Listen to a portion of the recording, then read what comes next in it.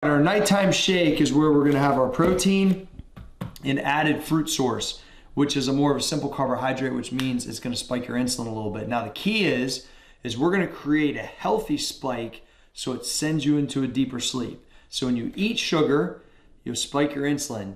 And then when it comes back down, that's when you start to get tired. Like you're in study hall and you can't keep your eyes awake, or you're at your work desk and you're like falling asleep in your cubicle, whatever that is.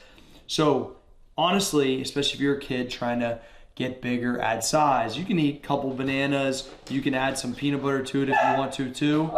Take this right before, this is real life out here. Take this right before and then go to bed. You'll be able to have everything you need to recover and get those gains.